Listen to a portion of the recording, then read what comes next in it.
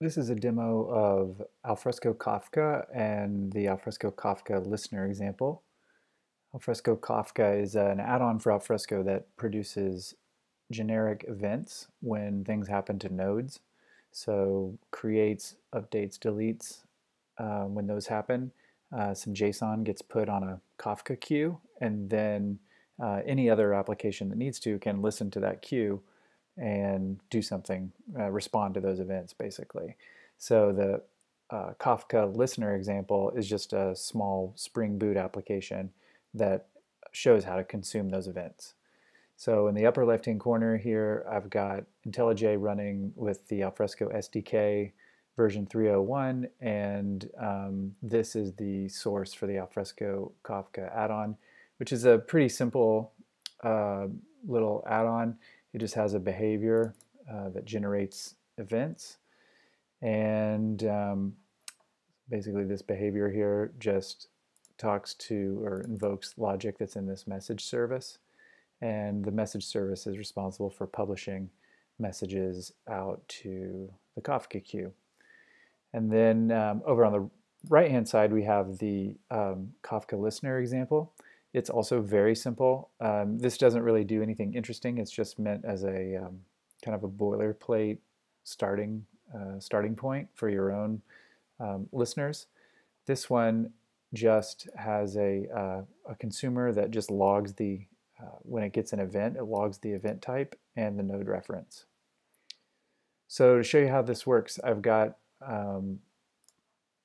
Kafka, Alfresco Kafka, the embedded Tomcat server with Alfresco is already running. And I've got a little window, Python interpreter window open in the bottom left-hand corner here. And I'll just go ahead and create a folder in Alfresco. So I've got, this is using CMSLib, which is the Python client library for CMIS. So if I say folder, create folder, give it a name. You can see on the Alfresco side of things some debug statements when it saw that folder get created. And oh, I forgot to start my listener. So I'll go ahead and start that now. Kind of the cool thing, one of the cool things is that that Kafka is a persistent queue. So that event is sitting on the queue, and as soon as this listener fires up, it will see that event and respond to it. And you can see that's exactly what's happened here.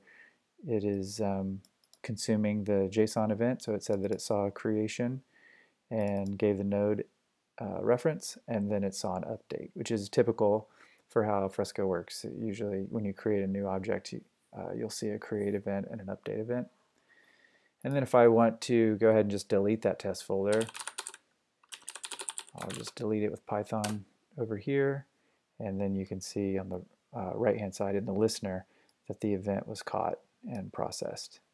So very simple, but this can be used for, obviously larger, more complex integrations with other systems where you need to know when things happen with Alfresco nodes, and then you need to respond accordingly. So we'll have another couple of demos where this gets more elaborate here shortly.